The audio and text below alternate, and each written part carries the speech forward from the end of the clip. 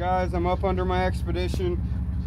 These are solid aluminum lines running back to my rear heater core for the rear heat, and I've had to put water in it this winter because I have a crack in the radiator and I left the water too full and it expanded and cracked the line right there.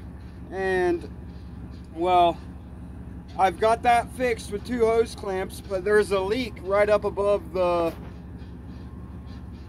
cross member for the frame on the rear end, and of course it's leaking literally above it back in this corner somewhere.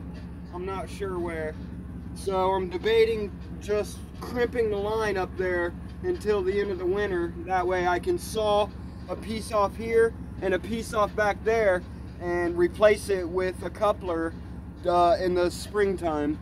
But I'm hoping this will be just a temporary fix until I can get it fixed in the spring. But I don't know if I should do that. I'm letting the truck run and warm up. I don't know if it'll warm up enough to push some water through the rear or not, because everything in these lines are frozen.